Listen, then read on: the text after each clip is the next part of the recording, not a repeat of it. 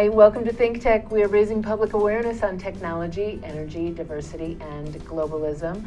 This show is Center Stage. I'm your host, Donna Blanchard, proud managing director of Kumukuhua Theater, and we are coming to you live from Pioneer Plaza in the heart of downtown Honolulu, very near Kumukuhua Theater. Before we get started here today, I'd like to let you know that if you would like to join in the conversation, if you have any questions or comments, you can get those to us in real time by tweeting at ThinkTechHI. That's us. Today I am talking with artist Michael Yano, who has some very interesting work and an interesting story that I heard him start to tell at a dinner the other night, and I said, I want to have you on my show and talk about that some more. So I'd like to introduce you to Michael Yano. Thank you for being here, Michael. Thank you for having me on the show. Absolutely. And to share aspects of why and how and my art. Well, that's what I like to talk with artists about, why and how. Oh, because cool. I think that I almost always find the how very interesting, how it is that you do what you do. Mm-hmm. Whether I'm talking with someone who is a painter or sculptor or a sound mixer on the radio, you know. Mm-hmm. But the why is the meat of the conversation as far as I'm concerned. So we're gonna work our way into that though. So first of all, let's talk about the what. Can you tell us what it is that you do? I have always found the most purposeful intention of creating art to be communication. And without a interaction of communication between a viewer and the piece, gives the piece life. It becomes alive. Especially when somebody likes it well enough to live with it, bring it home and live with it for a lifetime, and find calmness, peacefulness, that when a viewer really participates by lingering and contemplating the work, if they can be drawn into the image within themselves of their own calm, then automatically stress releases. When stress releases, physiologically, inflammation, relaxation goes down, more de-stressing. When that's happening, every cell becomes more alive and begins to heal more. So calm is the healer. And that's what you're working to bring about in your my work. paintings. That's the intention and purpose. Okay. Yeah. Because some paintings are there's some paintings that are very exciting to look at. You know, you see a painting and you just want to stare at it and say, oh, what's going on there? And you get into it. And I think that there's a calm that comes with that introspection, even when the work can be very tumultuous and vibrant and angular and all of those things. Mm-hmm. There's a different kind of, the communication that you're talking about is certainly there. But what is being communicated can be very different. But mm-hmm. I think, let me know if you don't agree with me, that the same sort of,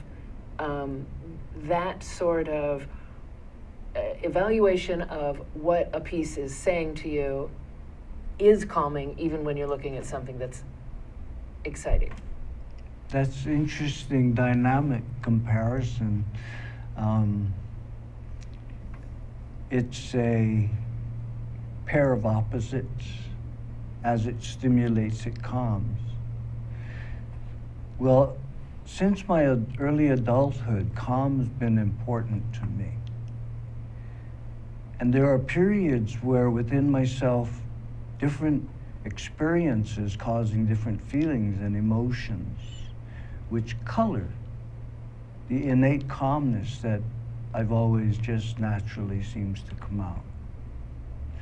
And those put a tint on the calmness can be sadness, can be forlorn sadness, can be exhilaratingly happy just beyond the calm.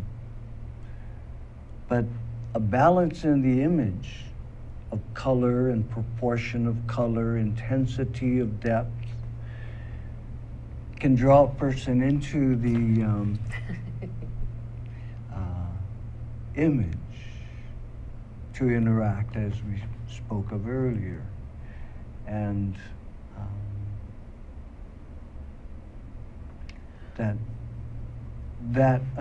those varied aspects of what is being expressed comes through different types of experiences. Yeah. So do you feel like, we'll look at some of your art in just a moment, do you feel like you are painting with a purpose to elicit a reaction from people viewing your paintings? The reaction that is very fulfilling for me is having a relationship between the viewer, participant viewer, who lingers and participates, that when that occurs, as I mentioned earlier, it gives a purposeful life to the piece. And when somebody connects to it in the manner of expression that had come out from me, then they're communicating through the painting to me, and I to them. Yeah. And that becomes further life of the work. Do you feel like you are trying to shape that when you are actually doing the painting itself? I just express what just comes out to me. First I observe subject matter, go into the studio and just paint what comes out. So when that happens, it's like, just let the image develop itself, and as you pause and look, certain things may suggest themselves to strengthen or soften the image. And so I allow this interaction with myself in the image. And sometimes the impact of the image is different from what I even intended, but that's okay. That's how the image came to be. And as far as intended interpretation through a viewer, I enjoy it when there's ambiguity and freedom for the viewer to find things in the paintings, oftentimes what I don't even see or intended. And when they start describing, oh, I see this, I see that, and and I'm just enjoying the fact that they're really having a relationship with the image within themselves. Then it works. Then it's a successful piece. Yeah. And only then. So if you painted something for yourself, if you painted something and you chose to keep it in your home and not show it to other people, it's not successful? No, because in my home, people, would be visiting, coming to the home. And should they choose to linger on a piece that I saved, then it's fun to observe their interaction. Anytime I can observe someone's inner relationship with a piece, it's really, it's gratifying and eye-opening. Yeah, to see how they react. Yeah. But if you painted something and you kept it in a drawer and you pulled it out and looked at it, but you didn't let anyone else see it, how would that change the painting for you? It would not be fulfilling the intention and purpose, which is primary motivation to even be creative and make stuff. So if it's not holding true to that, which is a first principle basis philosophically, then it is purposeless. So I would rather have it somewhere that I can show if not presently, saving it for when I can show a grouping where the impact is more complete. So it will always find an audience, one way or the other. Yeah. This is a sort of a reoccurring theme for me that I think as my initial artistry is as an actor, and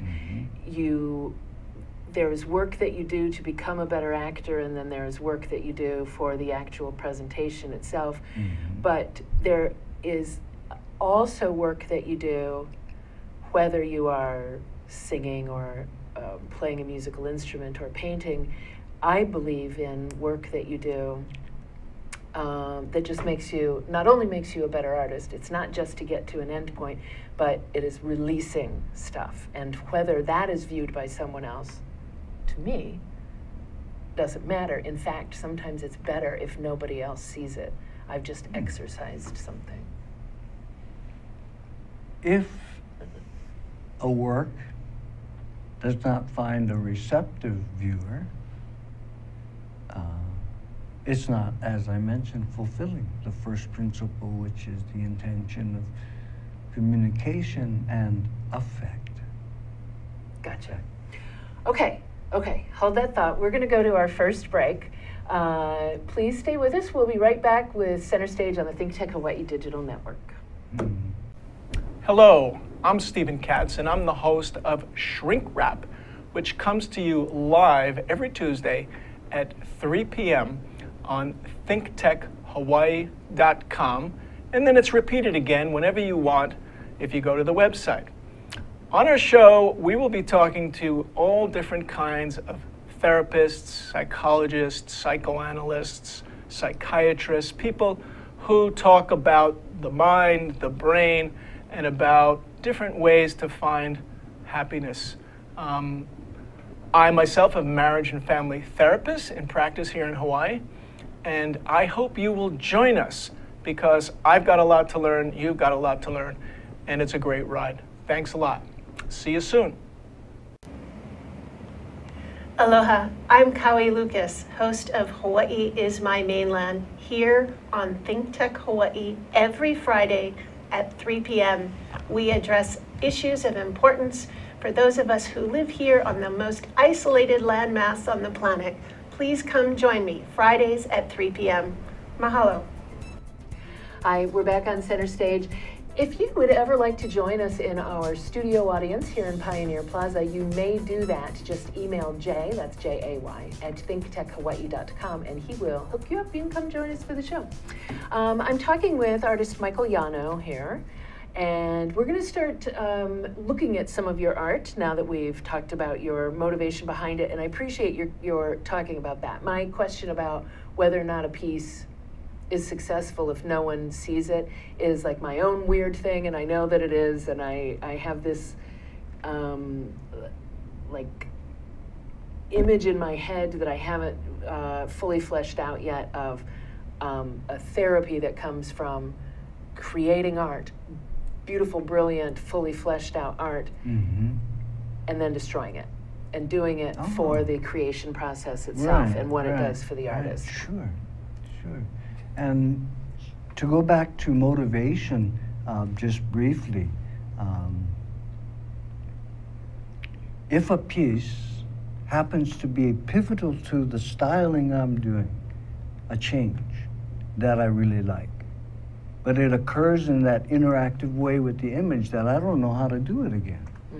Because it just was at that time that I could see it and paint it that way. So being pivotal, I save those to look at again. And it becomes a part of the continued creative process for that branch. Okay, so that's like a catalog for you. Yeah. To be able to go back refer and back, yeah. So we're going to look at some of your older pieces, and just a moment ago, Zuri showed a piece that was kind of abstract and flowy, and then we get into pieces like this that are so detailed and so harsh. This looks like two different people. It looks like a completely different person is responsible for, for this painting. Is this where you began with your art in this more, is this charcoal? It's a lithograph, Oh. which was drawn on a very smooth grain Bavarian limestone, which goes back centuries in method. And you create the image on this limestone, press it through the press with paper, and it comes out like this.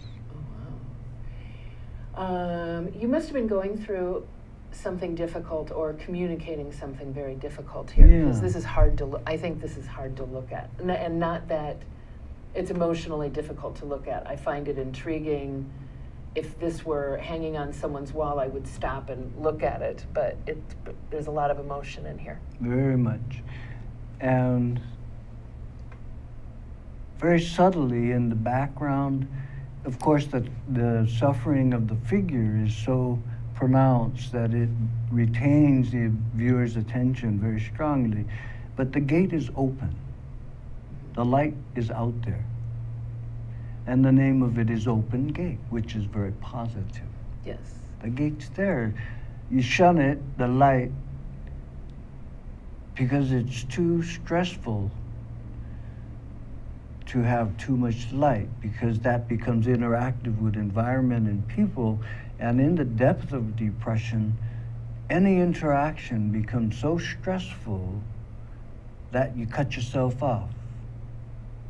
And this was during a period where I was going through episodes right in the middle of art school, getting incompletes or low marks and, not complete benefit of the semester work.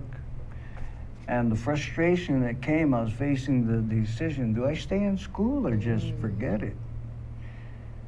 I did stick with it.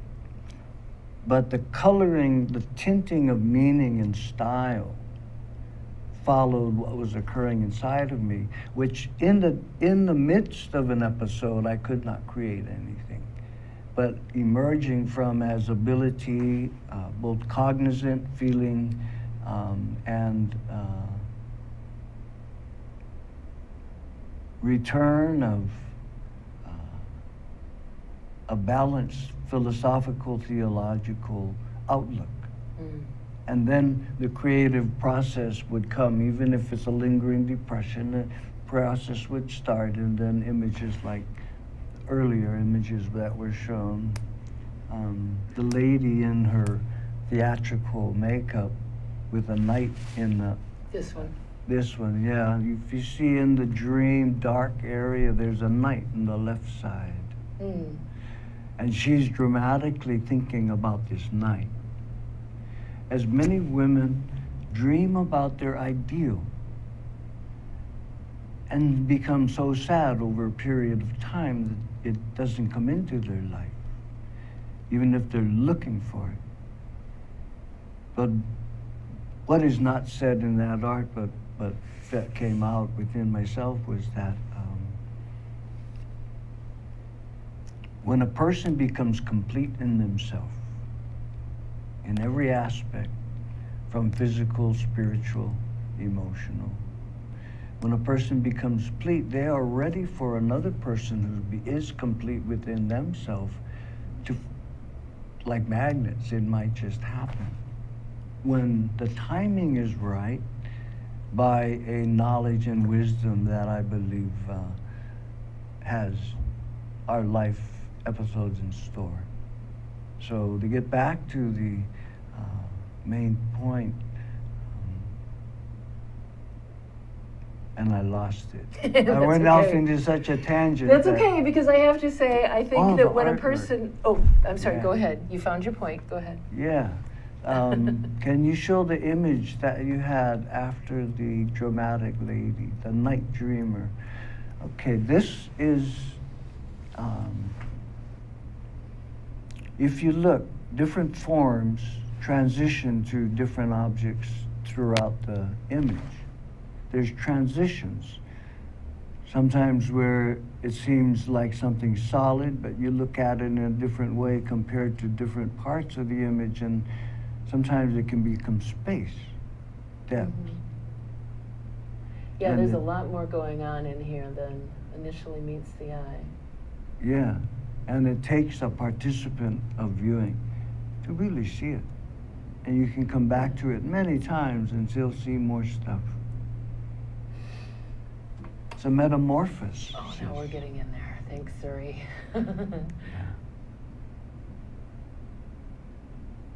And is this lithograph also? Yeah. Oh, staring at that. That's okay. I have to say, a couple of things occurred to me. One is, you know, I very often when I talk with visual artists, they talk about this fact that what you're going through in life will come out in your art, and it enhances the art. It will change it into something completely different, and this is what, whether you, it's made some of the most profound pieces that I've seen have come out of an emotional state of the artist. And that's a good thing. You're getting it out. But then I compare it to, I think of it as an actor. We go through a lot of training to make sure that what is going on at home does not come onto the stage, because you're true to a character who is not you, who did not go through that upsetting argument, you know, or any of that.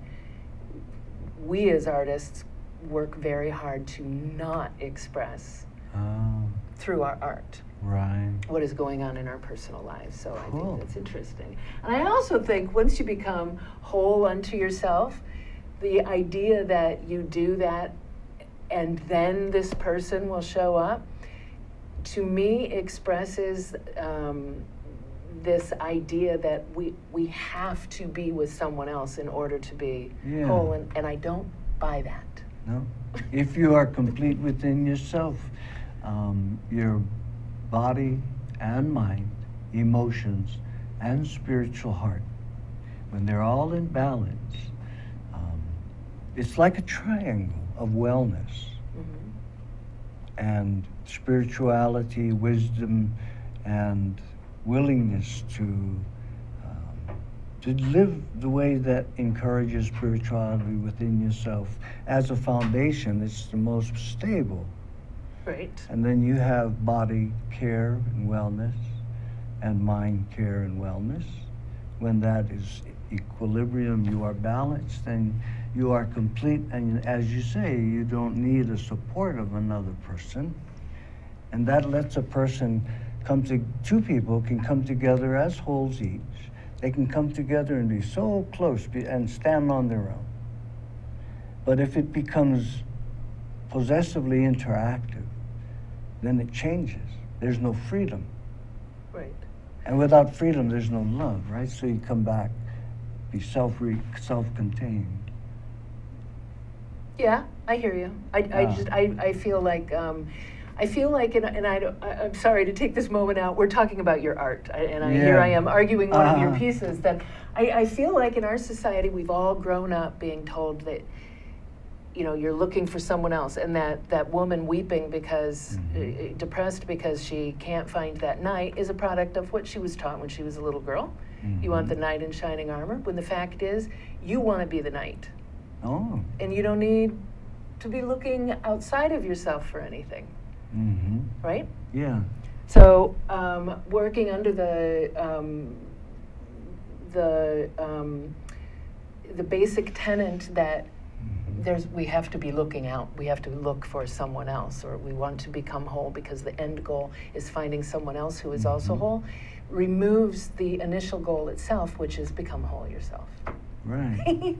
Sorry. Which is Sorry, I went off on a tangent. We're here to talk about your art. See, your art stirred conversation, and that is what I think is the goal of all art, is the conversation that comes after the curtain goes down, or after you walk out of the room that has the piece of art, and you continue the conversation. Yeah. So this is still within your earlier works? Yeah. This was in the late 70s. It's pastel on paper. And I was looking for softness of light, softness of color, and subtlety of shape, first light of the day.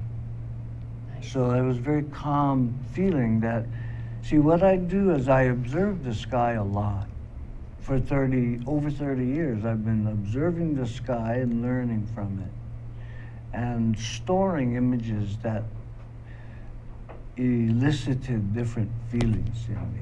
And so these were successful to me in that they were simple, and yet a person can feel it. And when many people feel it in the same way, then it's like the painting is being specifically alive. Right. Right. To many people. And that's really, it's like writing a song and an audience just follows it.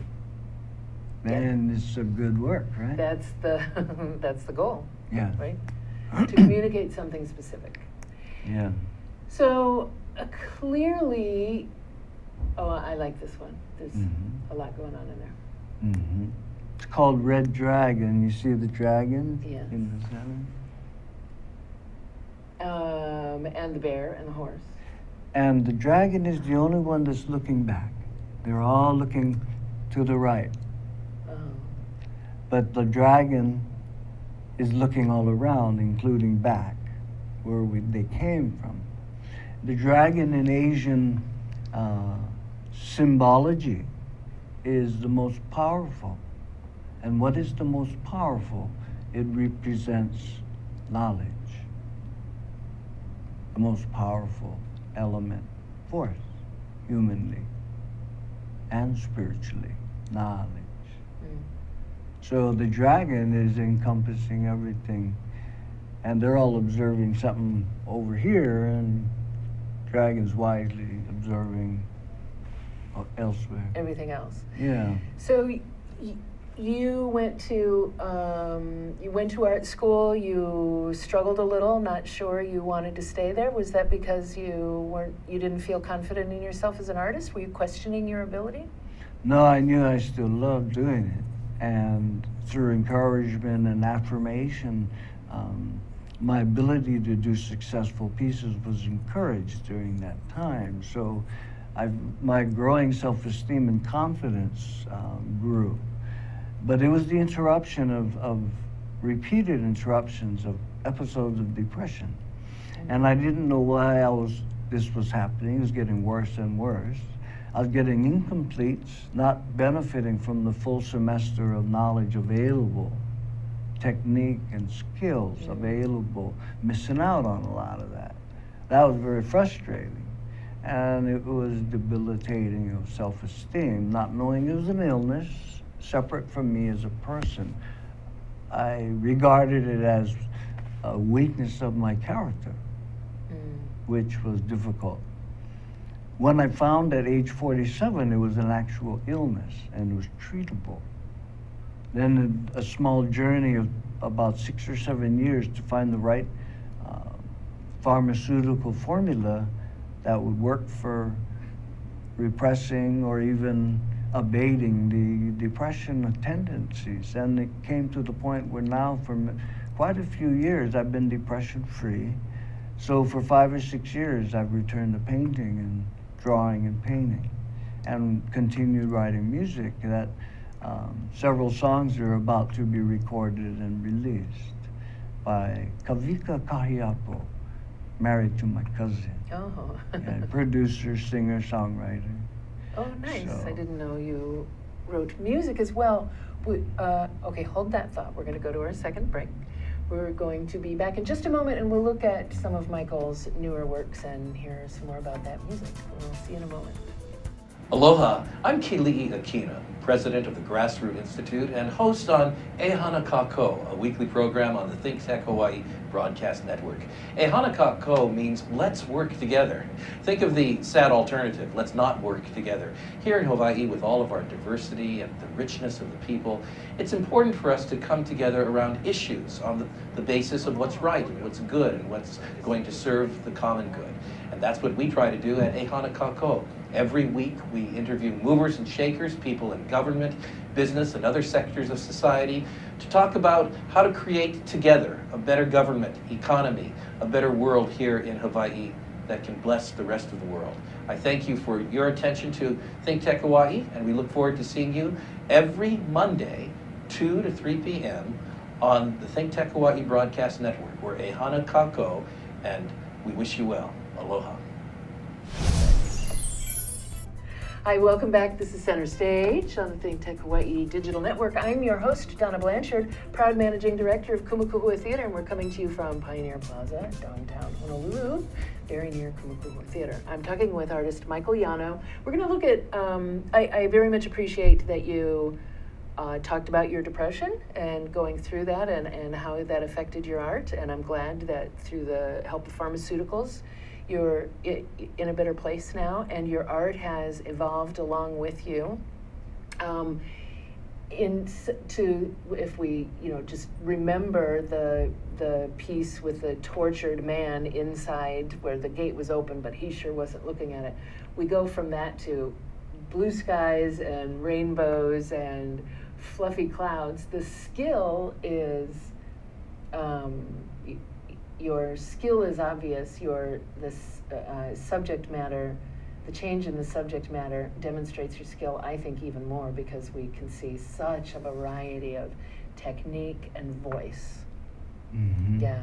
Do you feel like at this point you could create something that told the story of a dark, hard depression like that again? The open gate lithograph was expressing that. Yeah, but now that you're healthy, now that you feel good, do you feel that you still, if you wanted to, if someone said, please create another piece like that, I will pay you thousands of dollars, do you feel like you could? If you do creative art for a long time, as in acting and in visual arts as I do, you develop, how can I say, a repertoire of using your skill for expressing different things, some dramatic, some subtle, and some are powerful in their subtlety. That repertoire of skill is very similar to the set of skills with material technique and imagery. Imagery comes from internally.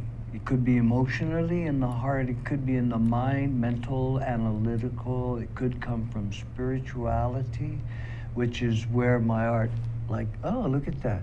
This is called Mystic Light. And Mystic Light was a commission, actually, and sent to Oregon. 3 feet by 3 feet. It was the largest painting I'd ever done. She came up with the idea for the commission. She wanted light coming through darkness. And so I did this piece expressing what I understood about her intention, and she liked it very much. And it's called Mystic Light. It's beautiful. And this is Mystic Light 2. Because I liked it so much that after sending that other one off, I went, hey, I want to do another one, And it also, if I do save it, it represents a pivotal work because first of all, it's in black and white. Still oil on canvas, but black and white, gray, white, no color. All of the other paintings, there's concentrated attention to color.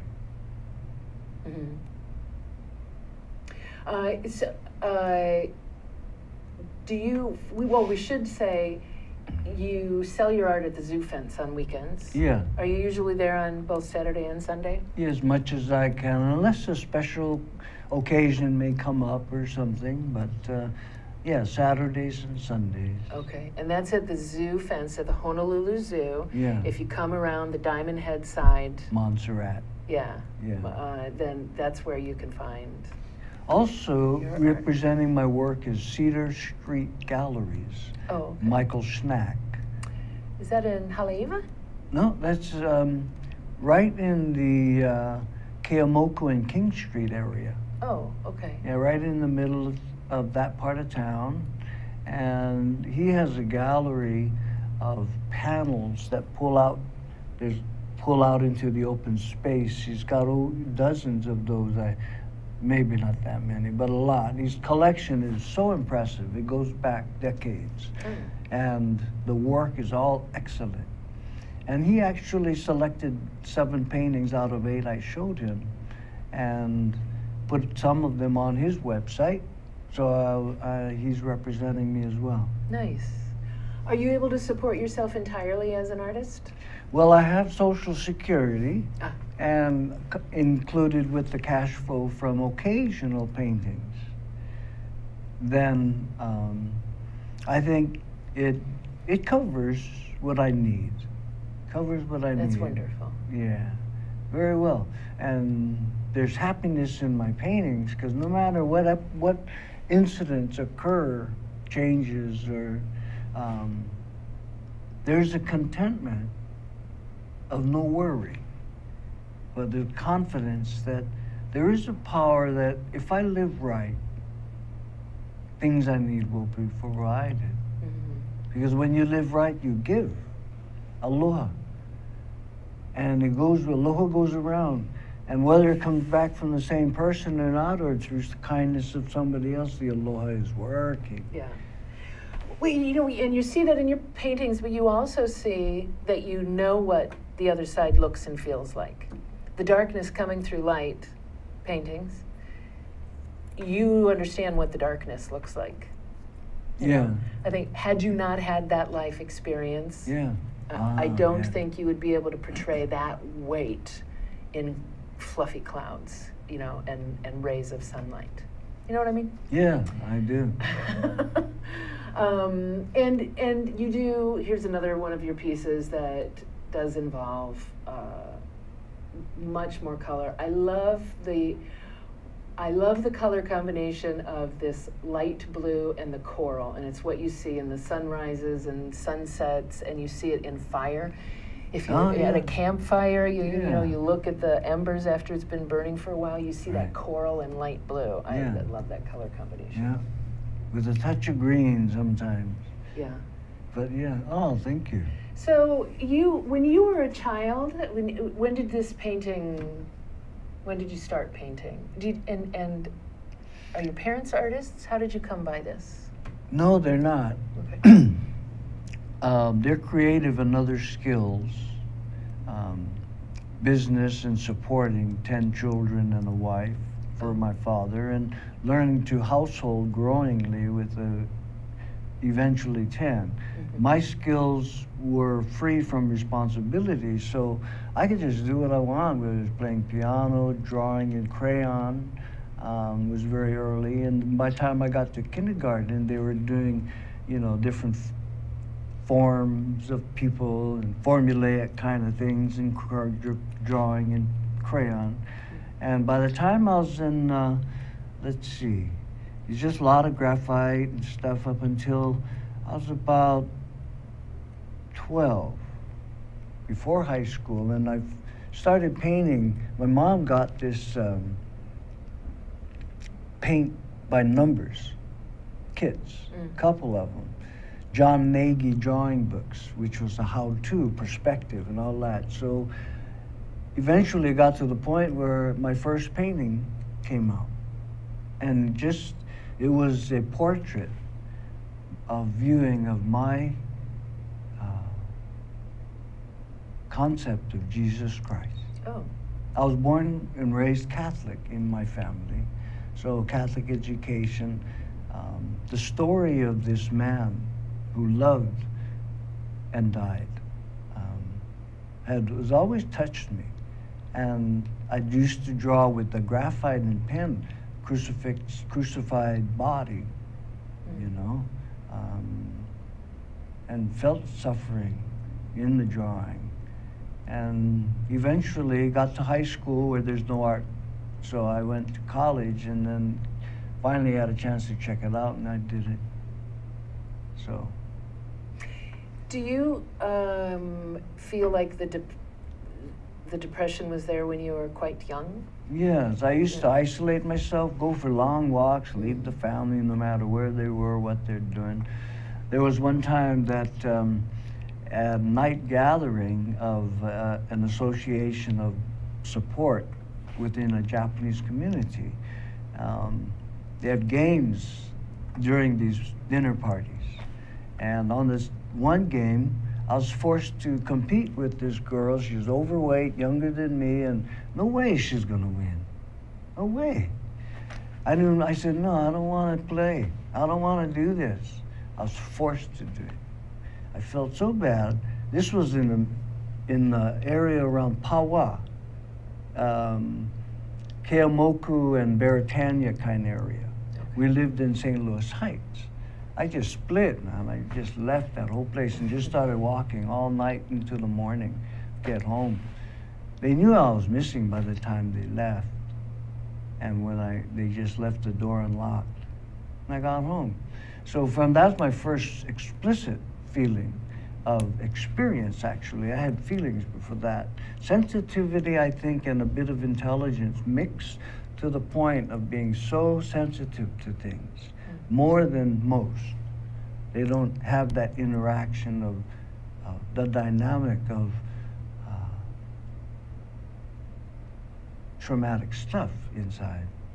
So in that, what I learned is that there's early adversarial experiences that begin a process in the brain, producing or subtracting elements of brain chemistry, which is communication of all cells, every function. So in knowing that, learning that, there begins to be a pattern that grows. Without treatment, it spirals up and up and up, or deeper and deeper and deeper.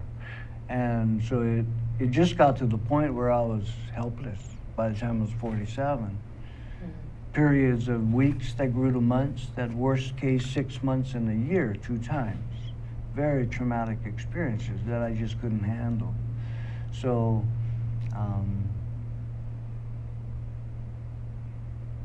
it was pretty much my whole life until treatment with counseling was very important to learn about this illness. And most important, it's a physical illness of the brain. It had nothing to do with my character. Right, and that's what I think a lot of people who suffer from depression, a lot of whom are artists. I think most artists I've talked to have some sort of story of depression. And I'm not sure what that relationship is. If it is we're attracted to art because it's a way to express that and thereby relieve us of some of the pressure, or is it, can depression come out of a frustration of an inability to, or a desire to communicate? I don't know where that comes from exactly. And I'm very sorry that I need to wrap up. In the middle of your, it's been great. I really appreciate you talking so candidly about that, and I'm glad that you feel better, that you're on the other side, and you've given us this lovely work to look at. And I hope that if there's anyone listening who feels a little, may have questions about the state of their own emotional well-being, that a lot of people want to blame themselves for, if I would have done this differently, then I wouldn't feel like that. And that's just not what it traps them. Yep. When you live in the past, in negativity, that's a trap. Your mind is trapped. Yeah, and you don't need to stay there. Don't grow. Yeah. Thank you very much for being here, Michael. I Thank appreciate you. it. It's been fun. Oh, good. I enjoyed the conversation. There's a few other people I'd like to thank also. I would like to thank Rich Pravis, who's our floor manager. He's right over there. Thank you, Rich. I'd like to thank Zuri Bender, our studio overlord, who is in my ear, and our producer, Jay Fidel, who somehow manages to put all of this together. We will see you next week here on Center Stage, Wednesdays at 2. Bye.